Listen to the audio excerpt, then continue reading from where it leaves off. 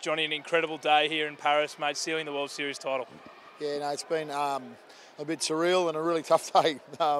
Obviously, the nature of the games, coming from behind in the final minutes in both games, was certainly questioning why I'm coaching, I think. But the joy in the girls' faces at the end of the game made it all worthwhile, and really proud of the whole organisation at the moment. I mean, it's been a long year.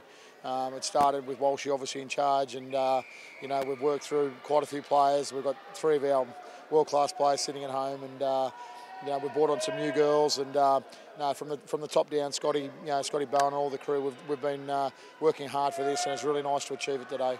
How was your heart rate at the end there, down by a couple with the last play of the game? Did you go down a little bit when you saw Emily Cherry have the ball in hand with some open space?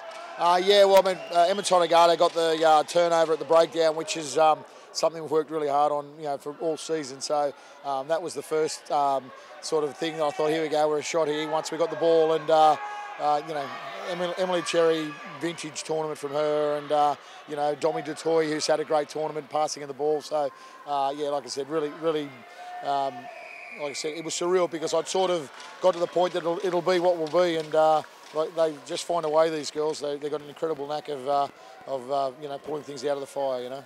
It's your first season in charge as head coach. It's an incredible record to follow from Tim Walsh, but this must make you incredibly proud as someone who's coached rugby for a lot of time.